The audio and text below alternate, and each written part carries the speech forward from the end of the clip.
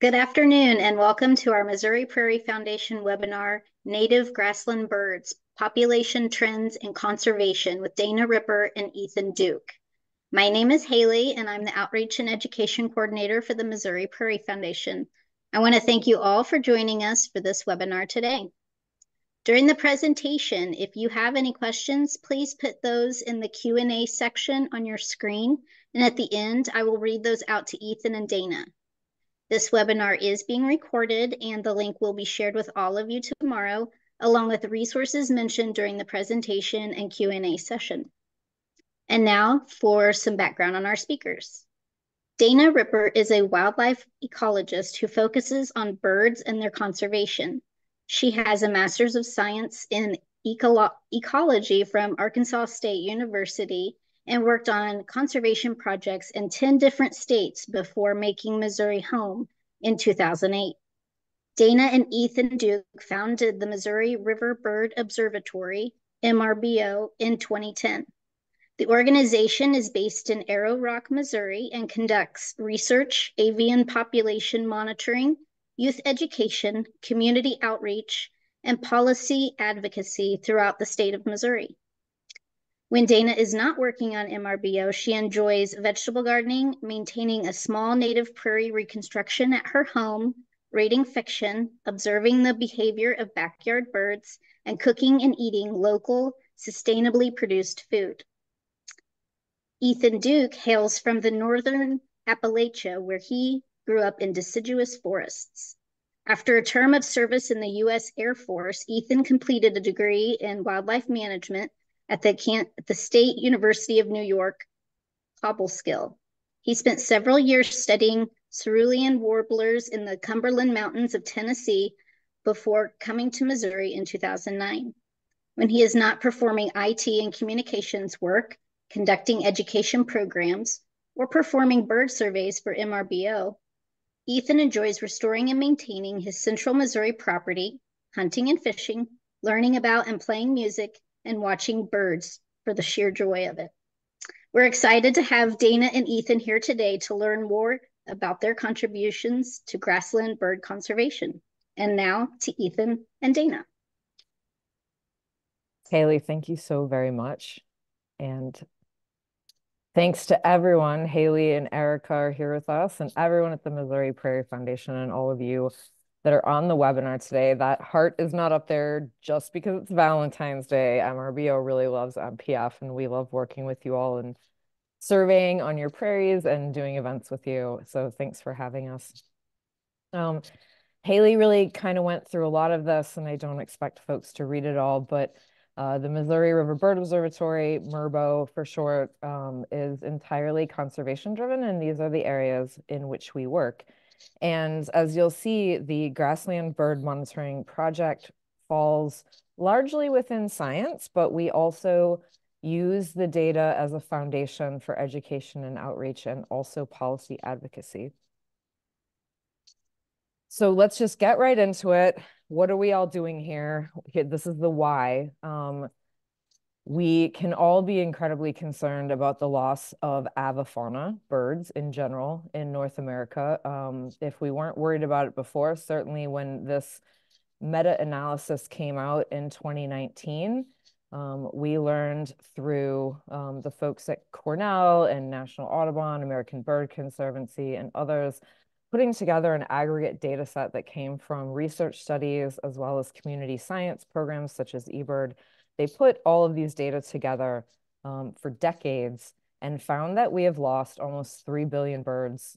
So about 30% of our birds in North America, just in not even one lifetime, in the course of 50 years.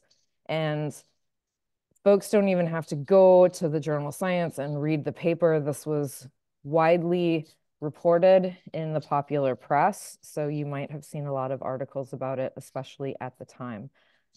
So this is why we're concerned about our birds.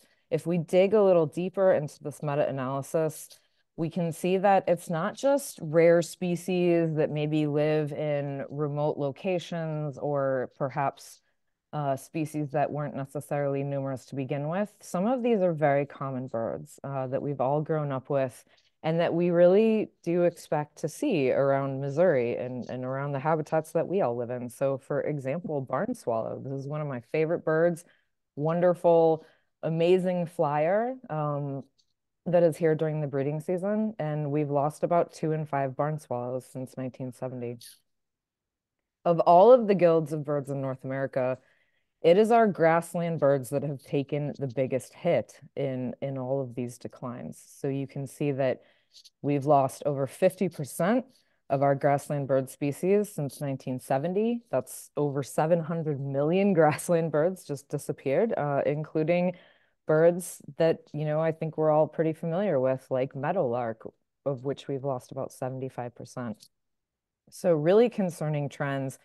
And I want to talk a little bit about why this is happening and what the Missouri Prairie Foundation, the Missouri Department of Conservation, and others, from other NGOs to private landowners, what they're doing about it, and how we at MRBO are trying to help with that effort. So the big one here, habitat loss. I know that folks hear about this quite a lot, and folks that are on a Prairie Foundation webinar may be familiar with the loss of Missouri's native tallgrass prairies, but I always find this map particularly staggering. This is the extent of our tallgrass prairie in the state of Missouri, pre-European settlement. And this is the extent of our native unplowed tallgrass prairie today. Some of these little dots that you can see are in the hands of Missouri Prairie Foundation and others. There are reconstructions as well as this unplowed prairie, but really we're down to under 70,000 acres of our precious prairie habitat. And so with a loss this big, the only real logical conclusion to what will happen is that we're going to lose a lot of our prairie obligate birds, our grassland birds. In addition to, and very much related to and intertwined with this habitat loss, we have some other situations going on that are very much related. So much of our prairie habitat, of course, has been plowed and converted to agriculture of various kinds. This can be something like a monoculture fescue field, like you see in the top right there. In the early to mid part of the 20th century, we saw a conversion of native grasslands to a sort of small patchwork of farms that were a lot more diverse than they are today. Today, we've gone from those relatively diverse small farms to a situation where we have millions of acres of monoculture across the landscape. So we've gone from this incredibly rich, biologically intact, very diverse tallgrass prairie landscape across the state to one of essentially these monocultures. And you can imagine if you do that, you've lost everything from soil microbes all the way up to birds and mammals and everything in between. So we've basically destroyed this incredibly diverse food web. And this is the vast majority of our agricultural practices, unfortunately, across the state and the nation and globally at this point. So something that maybe is a little bit more hidden than just the conversion of what we see in a diverse prairie to this more monoculture situation, which you can readily see, is we also have a lot of different inputs, and these have changed over the last 150 years or so. We have an incredibly intensively fertilized and toxified landscape at this point, where even in some of our seeds that we use to grow crops, we have things like insecticides. We're, kind of constantly spraying herbicides and other pesticides and fertilizers and things across the landscape. And so we not only have this landscape that's a monoculture in terms of the flora, but also it has a lot of very toxic inputs. Of course, this is being studied. The results as far as birds and other taxa as well is really quite alarming. Folks might have heard of neonicotinoids, or neonics as they're often called. And the rise of neonics across our landscape sort of correlating with even further bird declines across the state and the country. So just to give you a little example here, the use of neonicotinoids that has happened since this graph is the mid 1990s to the mid 2010s. And a concern is that we're often told that if we use these type of insecticides, we won't need to use any other type of insecticides. But you can see in the graph on the bottom that non-neonic use hasn't really declined either. So we haven't traded one thing for another. We're still kind of using both.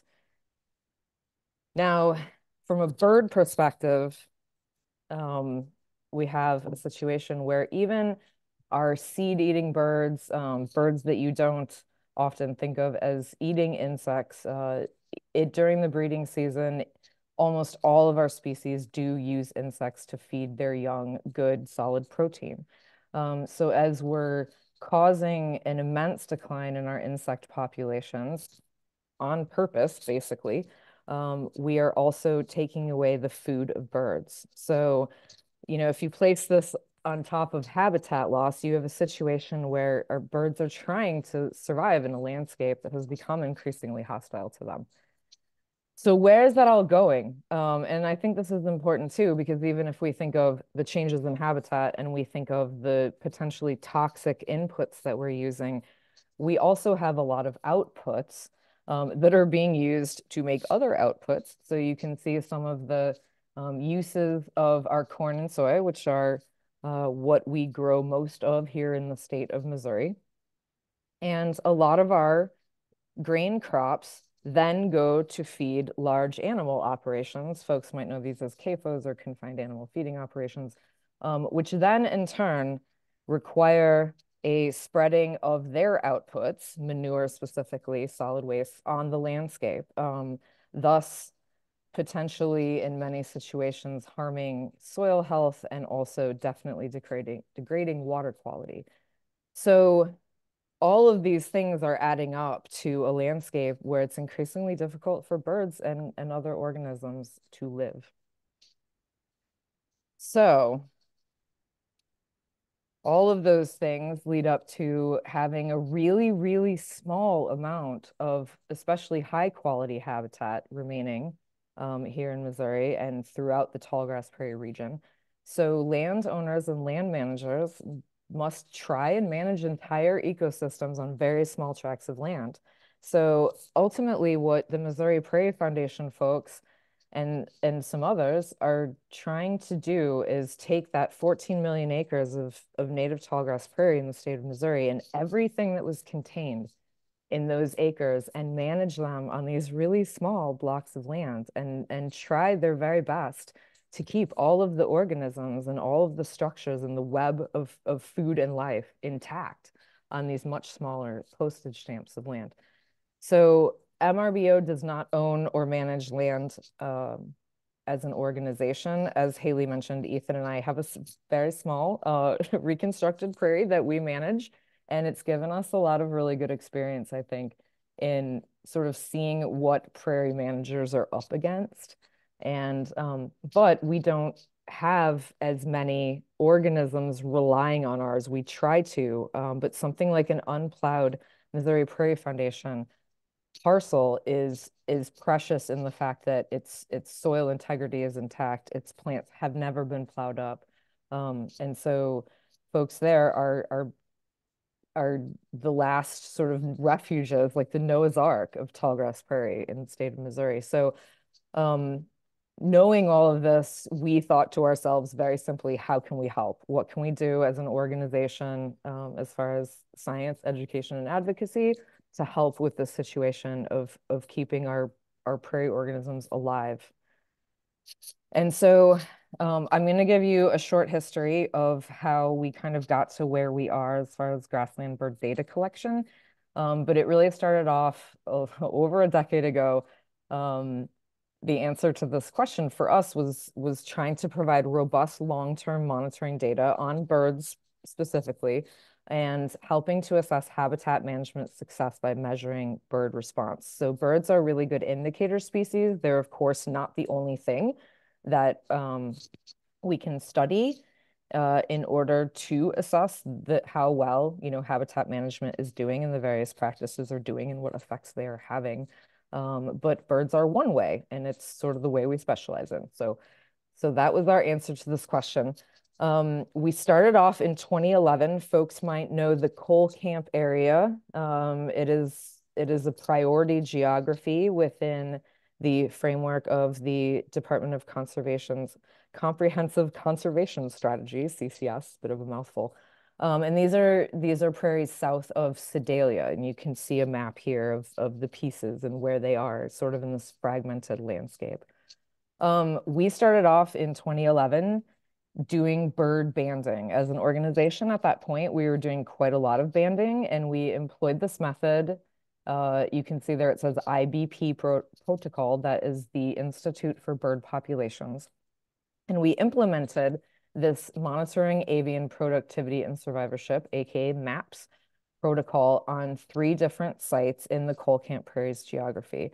And in summary, what this protocol is designed to do is to be able to track demography of bird populations. So basically to answer the question, is this tract of land providing good enough habitat that this population living on this land is reproducing in enough numbers to sustain the population?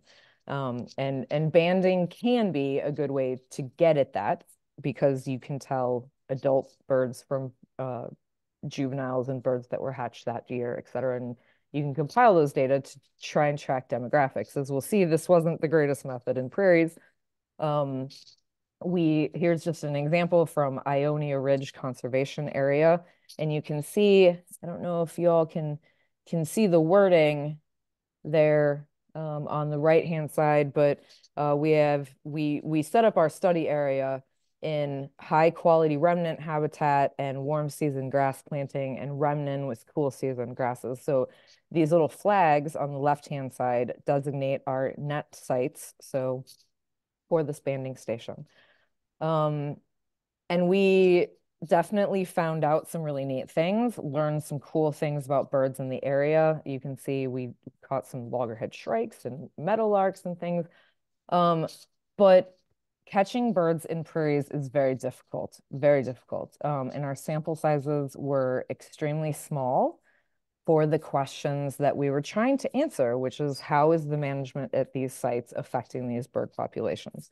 So one of the things that we did was we actually, while we were running these banding stations, we started implementing surveys each day on the that we were on the banding site. And you can see here, GERSP is grasshopper sparrow and HASP is Hensel sparrow. And you can see that we were documenting quite a lot. And we were also documenting grasshopper and Hensel sparrows in the management units where they were expected. So this was remnant, and it was at the time a little bit thicker. And this was a relatively newer planting, and the vegetation structure was more thin, which is what grasshopper sparrow prefers. So we were actually documenting these individual birds via survey, but we weren't really catching them by banding. So ultimately, we decided to move on from the idea of banding in order to answer management questions. Around the same time, a year after we started doing those map stations, we were asked to repeat some surveys that had been done at High Lonesome and Mora prairies. And some folks on here might remember Andy Forbes. When he was with Audubon down here in Missouri, they did some of these surveys in the late 2000s. And so we wanted to replicate those surveys in 2012. You can see all the points.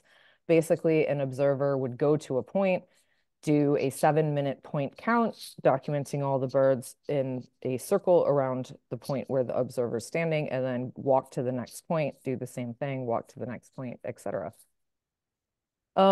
So after doing one set of replication of these surveys, we realized that by standing in one point and only counting birds around that point, that might be a good method in, say, a forest, but grassland birds can be very, very patchily distributed across the landscape. And because you're in open country, it's easier to walk and count birds at the same time, basically. We felt that we would get some better data and certainly get a bigger sample size of our grassland birds, especially if they were more distributed in patches, as they sometimes are, if we did counts while walking transects. So you can see a circle here. This was one of the original point count circles. You can see that there's a bunch of Henslow's sparrows and a grasshopper sparrow that are falling outside of that circle. And those birds weren't being entered into our counts. And so by walking along a transect, we would be able to kind of get as many birds as possible and cover more area. So we pretty quickly in 2012 decided transects for all. We're going to do line transect surveys on prairies from now on. And so you can see, hopefully this is just the line transect design on Mora. So you'd walk transects just like that. Here's some of the bird results. And obviously these are the bird 4-letter codes because all the names aren't going to fit. You wouldn't be able to see, but Bell's vireo, Dick Sissel, field sparrow, northern bobwhite, for instance. In 2012 and 2013, we did these using paper data sheets and following a GPS unit, a handheld GPS unit. This was pretty common at the time. One of the things that was uncommon in our methodology, even at that point, was this part right here, the mapping part. Hopefully everyone can see my cursor. So as observers were walking along, the traditional way was just to say, oh, this bird is 20 meters from me. This bird is 20 meters from the transect. What we wanted to do in addition to that was also map exactly where the birds were. Part of this was for accuracy, to make sure that we were estimating the right distances, and we'll talk about that in a sec, why that's important, but also so that we could end up with a map of birds and exactly where they were. So from a management perspective, this could be really important. What happens if you burn an area? Do birds move? We're not going to know that if we're just saying, oh, this bird was 30 meters from this transect. We're going to know that if we have maps of where birds were. So back in this day, we took these maps, and each of these birds that you can kind of see here that were put in pencil on a data sheet, we entered them into the program Google Earth, the web program Google Earth, which took an enormous amount of time. It did end up with videos like this. I'm going to play this. It's going to look probably very archaic to you because, as you can see on the bottom, this is from 2012, light years ago, right? As far as technology is concerned. But this is the sort of thing that we could end up with. You could imagine that you're an observer walking on these transects, the red lines, and mapping birds. And once they were placed into Google Earth, we would end up with kind of a comprehensive map of where birds were actually located on a particular site.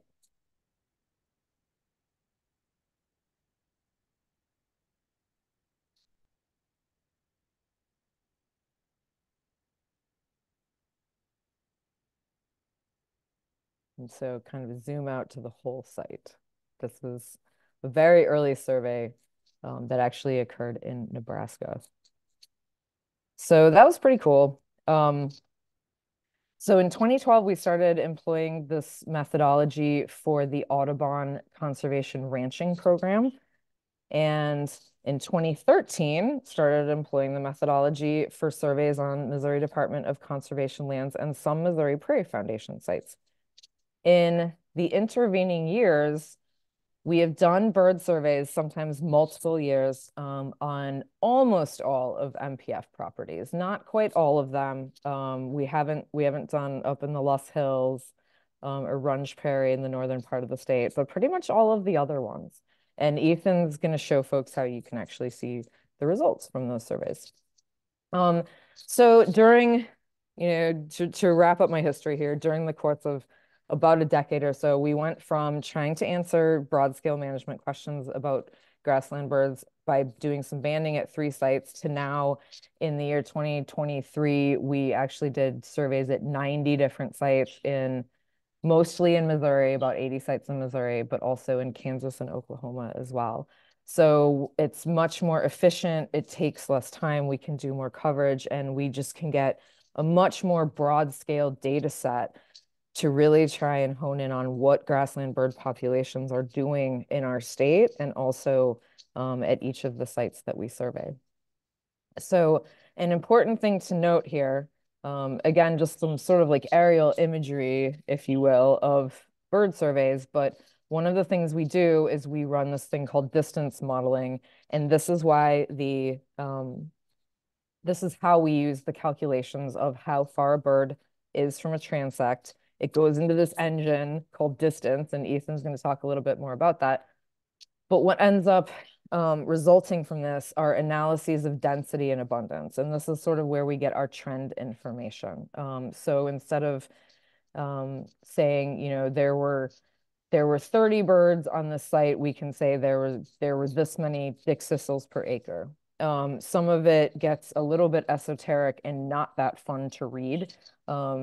It results sometimes in spreadsheet after spreadsheet of just like little numbers. But one thing that we can do though is really have a numerical reference for whether bird populations are increasing or decreasing.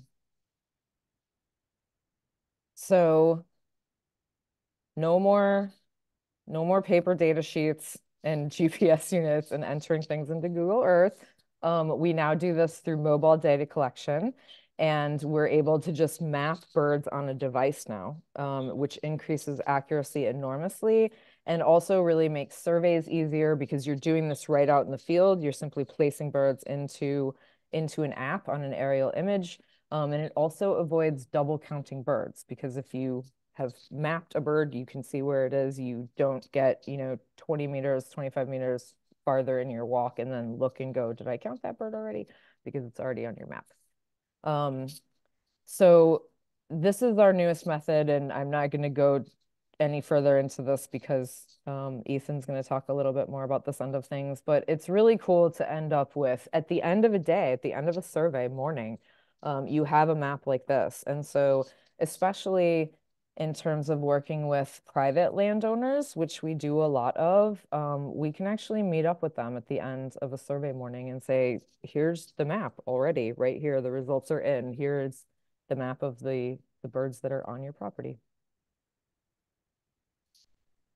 So what we are still working on, and will be working on forever, are sort of some feedback for managers, of course, which was really the original purpose of the entire project.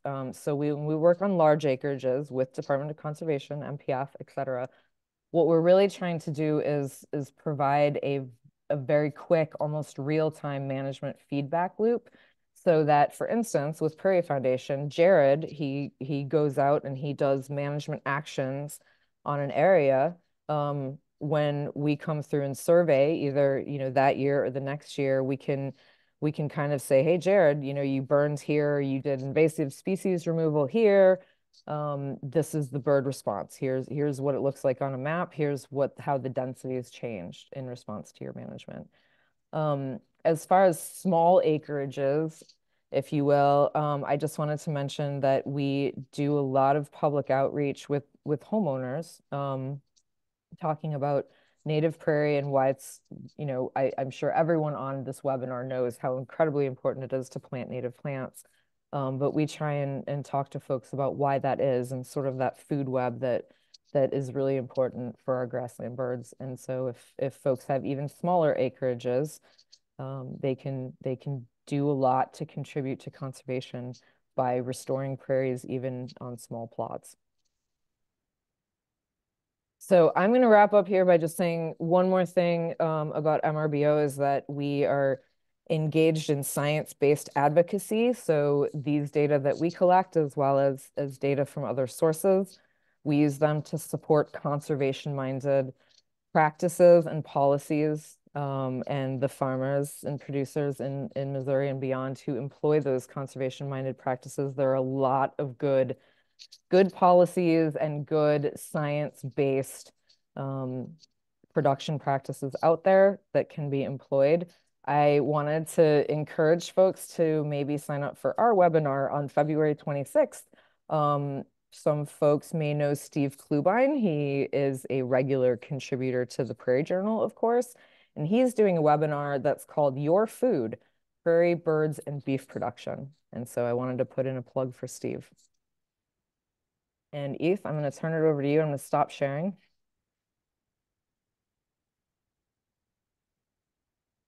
Okay. There we go. He's giving me some good options there. That's nice. Well, hello, everybody. I would like to start with this quote here and quickly go through some of how things work for us in the field. But I'd like to acknowledge kind of the forward-thinking people of the past, because I'm always focused on future stuff. And I just really want to acknowledge some good forward thinking of the past. And here's a quote about research at the Missouri Department of Conservation, but it reflects kind of the philosophy that we have too. And it says the Wildlife Agency should be sure that a reasonable amount of in-depth, long-term research is carried on.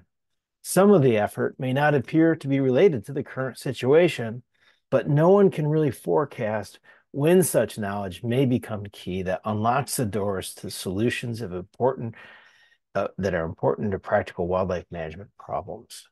So I don't know if any of you are real super duper conservation history geeks, but that quote came from somebody that we really look up to, the late, great, and legendary Bill Crawford, who of course has close Prairie Foundation ties.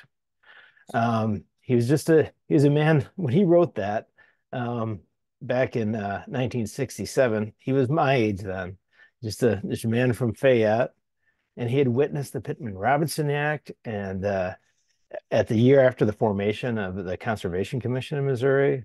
So one of the first actions taken by that commission was to support co-op research at the University of Missouri. And overhead hasn't been the same since. But an underlying message today, though, is really simple. And Dana laid out the plight of the grassland birds, really reflective of a lot of the grassland community. And avian indicators are just that one small part, but they can show us a lot, and they're really in trouble. So we need to harness every single tool that we have at our disposal to help overcome this. And we can't afford to any longer have a disconnect between research and monitoring and management activities, and also education and engagement. So we can use some very cool, rapid advancements in technology that are quite recent to collect this quality data. And I'm going to show you how we do that, how we can perform insightful analysis and deliver shared and very timely information, as Dana was saying, to all sorts of stakeholders and advocates. So some of you may recognize the background image here. Maybe some of you do. That's the image from the James Webb Space Telescope. And I throw this in here because if we can use good old American and international collaboration and ingenuity to look at the other side of the universe, just think of what we can do if we harness that to solve some of our conservation challenges. So that's kind of the spirit of things. And I'll go right into how we do it. And I just want to first say, if you're using paper data sheets and data collection, don't do it anymore. It's a waste of time and money.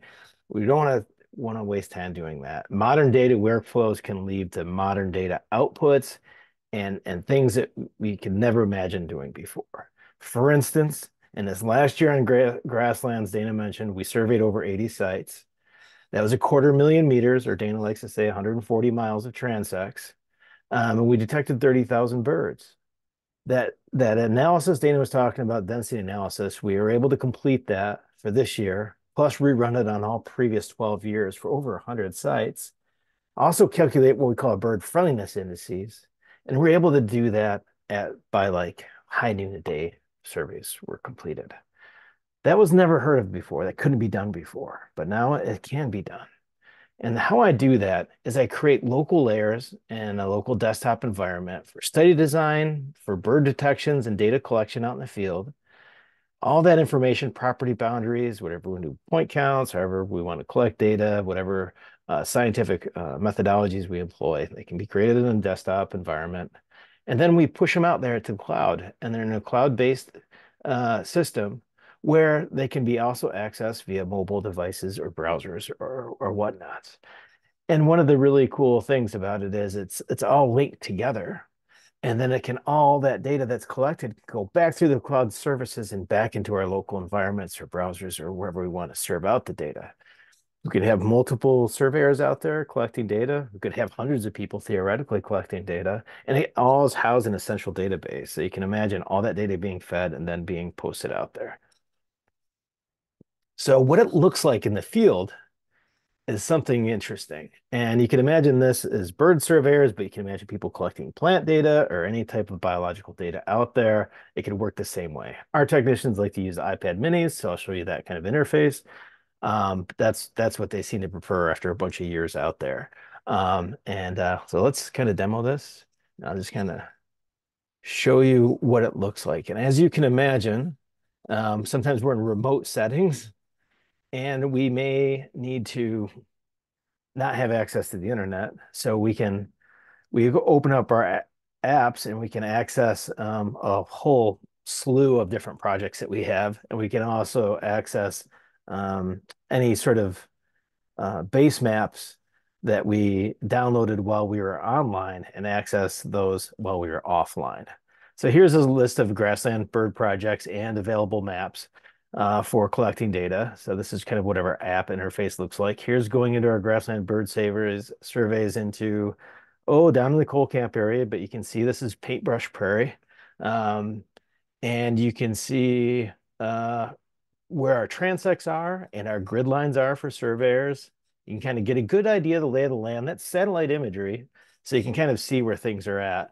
But as we walk along, we're able to walk the transect, and then we'll place a bird using sometimes we use the grid lines or references or features in a landscape like that scrubby draw right there. And say that somewhere in that draw, there was a bird that was there. This is how we do it. We click a pop-up menu of our target species. Well, we have all species in there, but our target species is just one quick pop-up for us. Drop the bird right there, and boom, data's collected. That's it. But if we wanted to be a little bit more accurate, and this is kind of what we've been doing in the last year or so, we can sideload other imagery. So this is drone imagery that I took out there the day after a burn. And so if we wanted to, we could mark exactly what branch of the shrub the bird was on and locate it there. And that's a really good idea for a base map. That's really useful for us for collecting bird data. But we also have multispectral drone data where a lot of plants really pop out. It might help with mapping things like invasive species. But there's a bird being put right on the shrub there. And then we can zoom right out and sync our data to the cloud. So that's a quick view of how that works, what it looks like. And it's pretty exciting to be able to use cloud-based services to, again, go right from the iPad right to the cloud.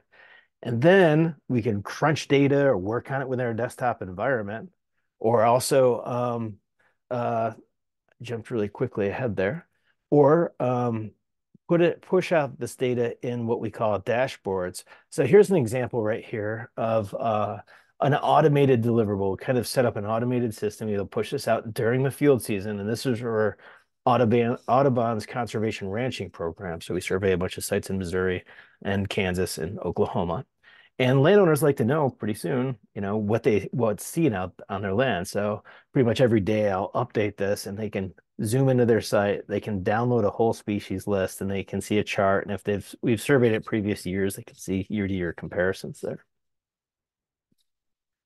So I want to jump into this real quick because it's really important in our field of science to be able to analyze data. This is a very familiar package to a lot of people, or very familiar interface. This is called RStudio, where you have to code. We used to use a little interface, and it was really clunky. That was user friendly, but not really from the distance folks. And I just have to really put out a a plug here to that lab, the Buckland lab in Scotland. And if you get a chance to go to their workshops and you're studying some sort of animal population, I'd highly recommend their workshops. They do them virtually as well, but of course it'd be better to be there in person. But we crunched that data. I wrote, we had a technician help us write some of that code using distance packages a few years ago. And then I kind of rewrote that code. So last year I wrote about 4,000 lines of code to do this. It's not that I'm the world's best coder. I'll let you in on a little secret. One of the great things about the rapid advance in technology is many of you may have seen this. This is the ChatGPT AI interface. So when I run into a roadblock and I'm trying to write some code, whether it's in Python language for GIS or whether it's for R, running those statistical packages, I can quickly ask ChatGPT, what's wrong with my code? It's not working. And it'll spit out a fix for me and put it out there. Um, it's just amazing. This is revolutionizing the way we work. And these tools have been available in different science disciplines and for different people in different ways, but never like this before. And now it's affordable for those of us in conservation to be able to use. So it's pretty amazing. Um, this is what we dealt with before. We do all that density and abundance estimate. We'd have multiple spreadsheets, and we had the ugliest spreadsheet ever known to mankind to work with. And it was really cumbersome. So we needed to be able to generate bird friendliness scores based on some factors I'm going to go by, but that was our way to do it before. Well, we don't have to do that anymore. We can do it all within that R environment, have our data frames really tight, have code run our math for us, and automate that process. So I'm just going to go over kind of our bird-friendly math and how that works. I know we're starting to get a little short on time here with at being 4:42. One of the beauties of the system too is that we can throw in other sorts of attribute data in when that becomes available to help us with things. For instance, I'm able to reach out now to the Avian Conservation Assessment database, as well as our own database of metrics of conservation values or concern source for species, and append that data to any given year for any species. For instance, here, say a grasshopper sparrow or something like that, we can look at its concern value. It's that is based on long-term trends, threats on breeding grounds, threats on wintering grounds, and a host of other factors that ornithological experts have weighed in on.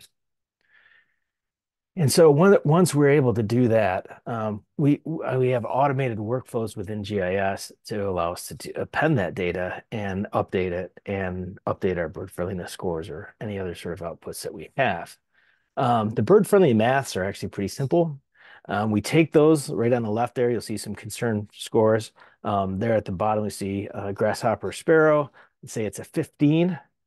So we would take that 15 and multiply it by its density. And we do that for all species. And then we'll do an overall diversity score for the grassland obligate species within any prairie setting or any particular site. And we kind of fold them together to get the bird friendliness indices. And one of the really cool things about it is you can see at the bar chart at the bottom, those are alpha codes for our individual grassland obligate bird species. And those densities that we computed are what are feeding into that bird friendliness score in the top graph. So that's how those work, and it can kind of be the explainer for how we get bird friendliness scores. And that comes really important when we kick out our final dashboard. So cool, right? We have all that data, we have all those metrics, we can throw them out in this dashboard like this. And this data was collected and analyzed at scale. And I mean, traditionally, this took years to do. You'd have a grad project and you might get your data in a couple of years, and it might be on a shelf someplace, and you'd have to go look it up or go through a paywall to get your data. But this is not the case anymore. And this is right at our fingertips, and is always going to be non-legacy data, meaning it can be useful. It's not going to be in some other format that people can't use. So we did all this so quickly this year. We're able to develop that bird friendliness indices And if we have time, we'll be able to drill into specific sites if there's Q&A on that. But this is the screenshot of our operations dashboard for now. I can put up a QR code here so you can take a picture of that or screenshot it or what have you, and explore at your heart's content at some other time. Um, but the main point here is that we now have this data collected and analyzed at scale, and it can be interpreted on a site-by-site basis. So data that traditionally took you years to analyze, often not shared, and certainly not in the most useful formats, is right there. So with this dashboard, we can examine exactly where the birds are.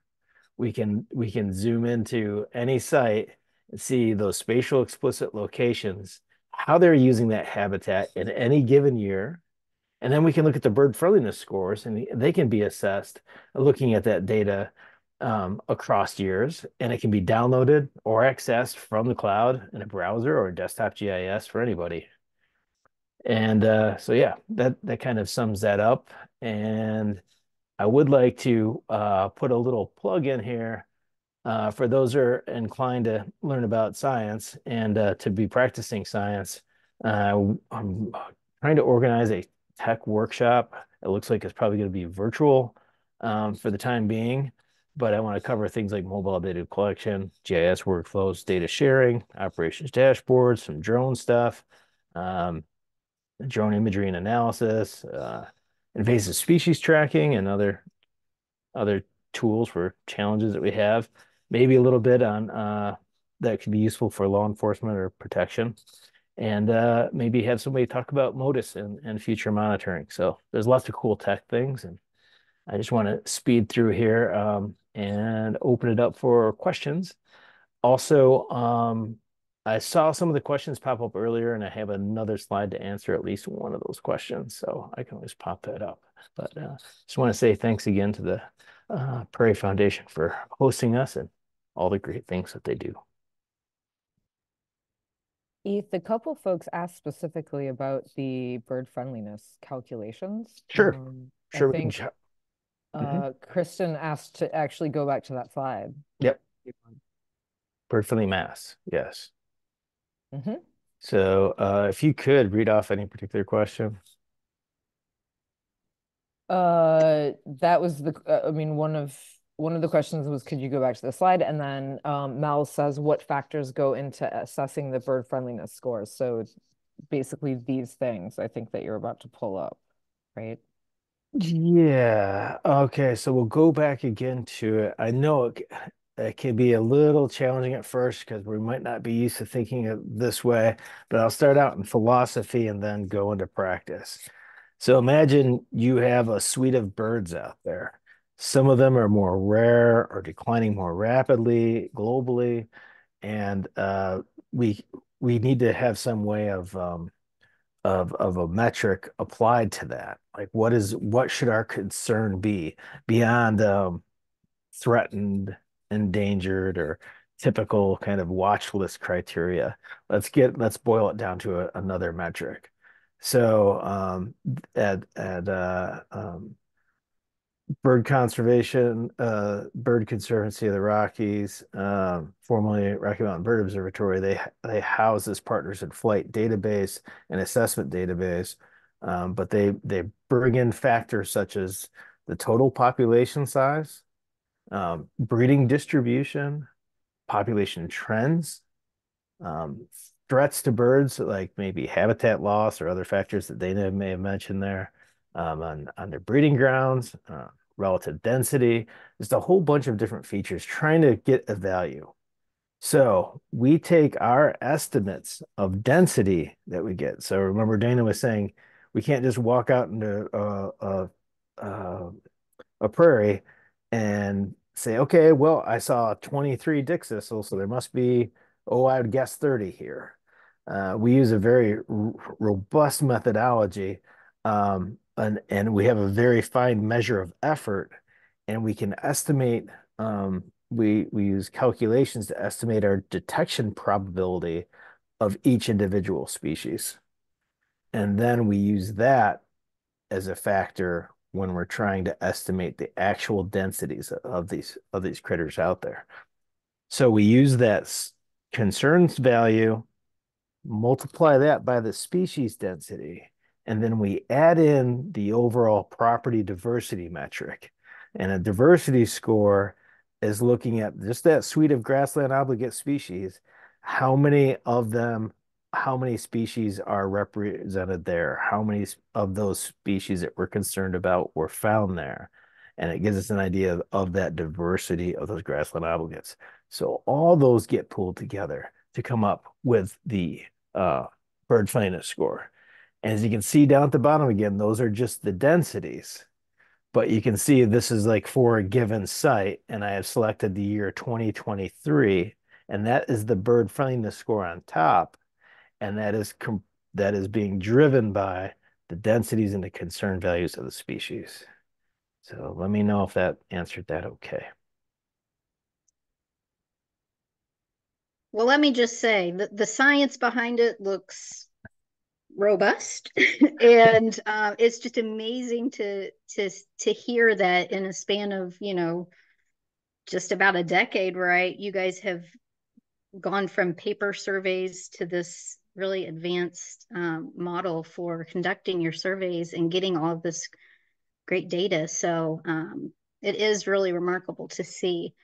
So thank you guys for that. But it looks very complicated at the same time. So, and I think some of our, you know, viewers today are really interested in this work. And actually, even one person at least asked how they can, or if it's possible for them to volunteer to help conduct some of these surveys. Is that a possibility, or is this just better left to the scientists? Yeah, I'll stop my share here so I can see things and what's going on here in the chat and the Q&A as well. Dana, I don't know if you want to answer this, but we do have we actually hire technicians. Typically, this is a volunteer type of thing. Typically, volunteers don't want to get up every single morning before dawn, covering over 80 sites throughout multiple states and sticking to a rigid time frame of which to collect the data. And there's no wandering off and enjoying things. You have to walk your transect lines and get as many done as we can in a set time window so that we rule out as many confounding variables of detectability as possible.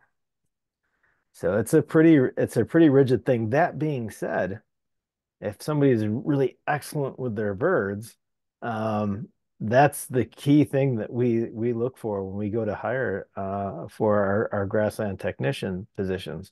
And last year we had an absolute dream team, just a great group of people and super birders out there. Great. Our job post is listed on our website, so you can look for it there. Okay, perfect. Well, as a follow-up to that, Marjorie had asked, and maybe you had already answered this, Dana, but had asked how many researchers do you have working on a particular, project at a time? I don't know if everyone can see typed answers in the Q&A, hopefully. But overall in the project, it's basically the two of us. Ethan built all of the things that he just talked about. But during the field season, which is about late April to mid-July, we do have 3 to 5 seasonal technicians, and that's what Ethan was just talking about. The job posting that's out there, and yes, birders most welcome. And then I did want to, I put this in the Q&A, but I did want to mention that a lot of this is also informed by the Department of Conservation and the Prairie Foundation and others that we work with. So, I mean, all throughout the year round, it's kind of Ethan and I doing this, but there really is a lot of other involvement by various partners. And then the technicians are, I mean, two of us can't cover 80,000 acres in 2 months. So. All right. Well, thanks for that. We'll definitely, in our follow-up email, provide information on those where people can go to look at those seasonal position openings. Another question that kind of is, I think, on a lot of our minds when we see the sort of statistics on bird populations and those declines, people want to know what they can do, right? Um, and then they start being more observant too in their own spaces. But Carol asked, or she asked if there is evidence of a permanent decline or some seasonal phenomenon, because just at her own feeders in her own yard, she's seeing a lot less birds. So if one of you could maybe speak to that. That is a great question, Carol. I feel like we feel the same way about our feeders, and have heard it from many other people. So my feeling that my bird feeders aren't as populated, and you feeling that way as well, is of course anecdotal, right? Information. We are not collecting that information at our feeders in a standardized way, so we can't really say like yes, definitely. In order for us to do that, right, we would need to watch our feeders exactly the same amount of time for exactly the same length of time, say every day all winter for 2 hours. And then we'd have to take into account things like, temperature variations, right? Snow on the ground, all kinds of different factors. So we can't, from the scientific standpoint, say definitively, like, yes, there are less birds at my feeder or your feeder, but we do have via, studies like the one I talked about from 2019, and then data from just tons of different researchers that are conducting surveys, including in urban and suburban areas in a very standardized fashion, that are showing us that birds are in fact declining. So unfortunately, I think that the standardized scientific, rigorous protocol methodology is basically backing up what we're seeing anecdotally around us. That's We've that, lost a lot of birds. that's a Right.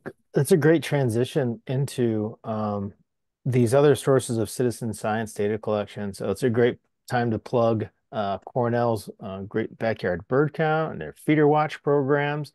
A lot of these massive data sets, I saw somebody reference that earlier, different large scale projects like eBird or the Christmas bird counts. Those things are used to empower the data that we referenced earlier about determining concern scores and things like that. They're very appropriate for kind of large scale and regional kind of trend, and that type of information is really helpful. Breeding bird surveys are also a big contributor to those data sets and assessing trends. And so please consider volunteering for those and contributing to eBird and those things because they help at those particular scales. What we do across the large area is that very detailed, kind of fine scale assessments. There's a place for all of that. We need all of that. For sure. And someone had asked the question of you, Ethan, whether the app that you're using is available for the public. And so if you could speak to that. Yeah, it's a licensed app that we use. That said, it is scalable. There's versions of it that are scalable. So I use ESRI's field maps. It used to be called Collector. And so that's all built within that software platform. But they also have a thing called Survey 123 that you may have seen. We share links out for things like our Bird Safe KC project and stuff like that. If people, there's QR codes out there on buildings and things, or if people find dead birds, they can report them through that. So there's ways to do that.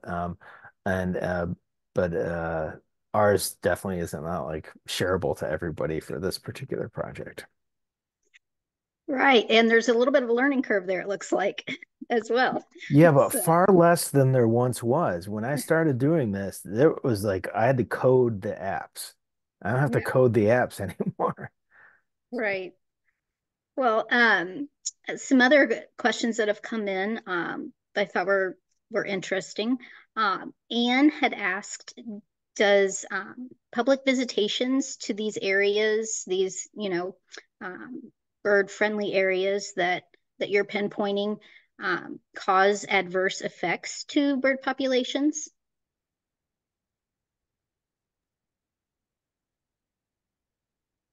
And either one If of you can go for that one. you all ask complex questions with complex answers. Um, a couple things that come to mind first, and then Eth, you probably have other thoughts as well. Largely, no. I think that, especially folks that honestly would be attending a webinar like this one are going to be respectful to organisms that are on any site that they go to visit. Some of our prairies in the state of Missouri are visited probably overmuch, and that is by folks of across the gamut. Like I'm even speaking, including researchers. I personally, my opinion is it's never a good thing to be driving something like an ATV or a truck across a prairie. That can do all kinds of damage, as you can imagine, especially during bird nesting season. But there's things that can be crushed, damaged, destroyed at other times of year as well. Um, on the flip side of that, I feel that to most people, again, not the folks on this webinar right now, but in general, prairies are incredibly underappreciated. I feel that I have noticed a cultural bias, I think, towards woods and woodlands. And I really wish that people would get out on prairies more and, carefully and respectfully walk around. But I don't think that most of our prairies get the visitation that they deserve. So, I mean, overall, my answer to that question would be no, as long as people are careful.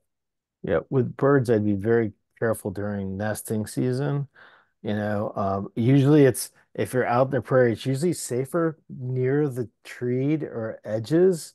Um, Typically, most of our declining species like to be out in the prairie further. Oftentimes, they're nesting within or beneath clumps of vegetation. So prairie aficionados typically don't want to step directly on a bunch grass anyways. They've learned how to kind of walk around them. So that's one thing. And there could be some disturbance, but they're pretty the way that the nests are distributed across the landscape tends to make them less susceptible to being stomped on and trampled on and things like that. So I would just advise caution. And definitely, as Dana said, um, it's a necessary evil to drive out there sometimes if you're using an ATV to spot spray, invasives and things like that. I mean, we just try to minimize and use common sense because we have been loving our prairies to death out there. So we just have to be careful with that. And I noticed there tends to be less human impact of that nature on Missouri Prairie Foundation properties than there are in a lot of other public use spaces for multiple uses. And also, I will throw a plug out there for drones and the use of drones in the future. That will by it'll we won't have as much uh, um, need to drive around out there now that we have drones that can do the assessment for us and also in the future, apply herbicide on very precise locations. All right. All right. Thank you. I thought this was a neat question that I hadn't considered, but Jackie wanted to know if the cicada emergence could be a beneficial uh, with this year being I don't know the science behind it, but basically they're emerging. Would this be helpful to the bird populations, or could be? Potentially, yes. Those are big under their crunchy wings and stuff, soft-bodied, very tasty insects, full of protein. So yes, I could see. I don't know the science behind it either, Haley. Like I'm not having a study off the top of my head saying, in the last cicada emergence year, like bird populations rebounded. But certainly they're going to be a good source of food. Absolutely. Certain species really will take advantage of it more than others. And they do time their emergence to be on the prime number of years and things like that, so that other species can't predict, I guess, and take advantage of those hatching years. So they'll just be Okay. overwhelmed. Right. Tricky guys, aren't they? Mhm. All right. So let's see. And Melanie wanted to know if through your data collection, and the different methods you've used, have any of your findings surprised you? It's kind of broad. That is. Eve, Yeah, anything particular? I guess, they not too many big surprises. I think that now that we've got this down, we're waiting for people to maybe be able to use these data to refine bird reliance on specific structures, specific plant communities, more finding or could be something else we haven't thought of yet. But with it, data has never been collected in this spatially explicit format either, which lends itself to a lot of other types of analyses.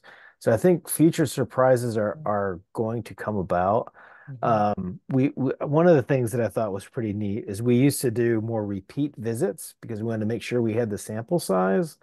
And what we would do is just survey the whole thing again.